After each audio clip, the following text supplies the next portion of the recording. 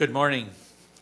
My name is William Nelson. I'm the president of the CHS Foundation and vice president for corporate citizenship for CHS.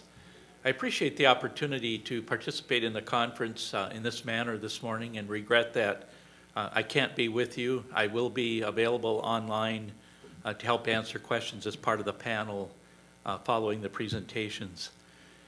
First, a word about CHS. CHS is a farmer-owned cooperative. We're owned by about 360,000 farmers and ranchers across the U.S., headquartered out of St. Paul, Minnesota. We're in the grain marketing business, the energy business, insurance, risk management, crop nutrients, and really in the food industry on behalf of the farmer owners of CHS. We have a very, very focused mission. And by the way, our foundation was started in 1946, so we've been around a long time as well. Our focused mission for both corporate and foundation giving is very simply investing in the next generation of agriculturalists. And that basically young people growing up in rural communities, people who want to live careers, earn a living in rural communities. And we do that through supporting 5 different program areas in the foundation: cooperative education, rural youth leadership development, university partnerships, ag safety, and then returning value to rural communities. Our mission in corporate giving is very similar. It's just got more of a corporate side to it, as well as we do employee engagement such as charitable giving, disaster relief, and volunteerism. We were approached by eXtension a few years ago to see if we would be interested in investing in a community of practice, and we checked into it. It was a new thing for us, and we were, along with eXtension, I think, learning how to interact between the public and private sector. We decided to fund a community of practice on cooperatives, which is up and running. We got a lot of support from USDA, and while we provided some financial support, the real heroes in it were the faculty and others who stepped forward and picked this up and ran with it, and they're doing some phenomenal things. Jumping forward, we're at a position now in corporate giving for CHS and the foundation that we're significantly expanding our support of education and research and extension on cooperatives through a number of programs. But the one caveat that we have with anyone who's seeking support from us is that they have to be linked into eXtension. We see that as a base and also an opportunity. We also expect them to contribute to the eXtension Community of Practice. Following that and the success of that program, we decided to invest in another community of practice, this one on ag health and safety. This is a newer community of practice. We were, again, fortunate to be able to work with an excellent group of faculty, primarily organized through the NCR group on ag health and safety.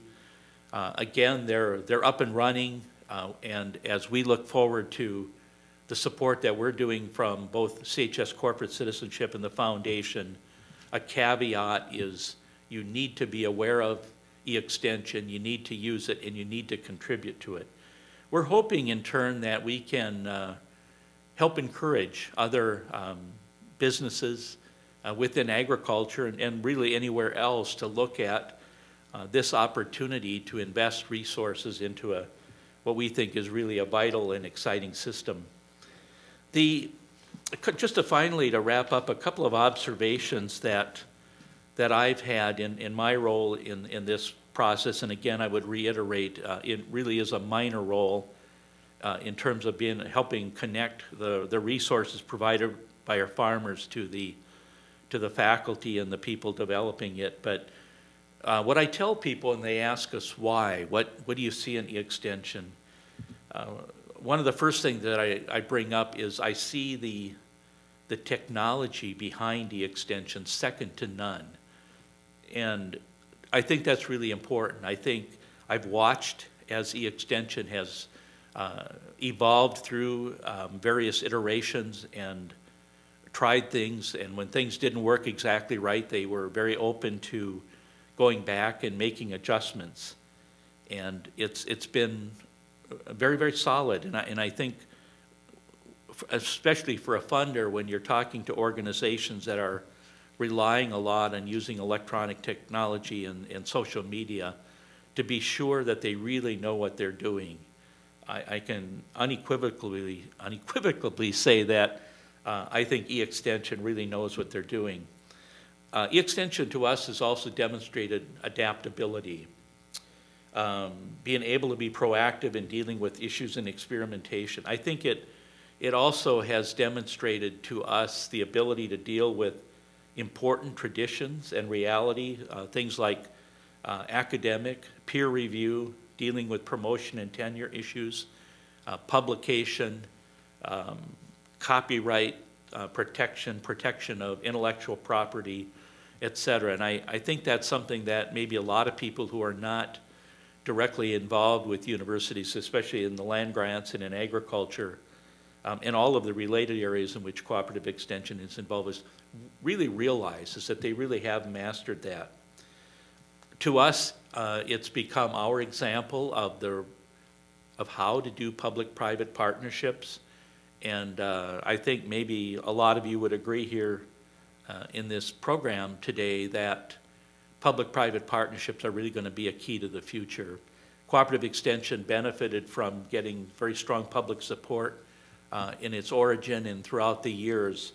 And I'm certainly not suggesting that should go away, but I think realistically we need to, we from the private sector need to step up and provide more resources to this very important resource. We think that you know, this is just a very unique opportunity to extend a lot of legacy with a lot of innovation, very soundly based in research, academically sound in every way, experimentation, innovation, being very proactive in looking at being a solution to the next generation as they take on the important responsibilities of feeding 9 billion people. Thank you very much, and I'll be happy to answer any questions. Thank you.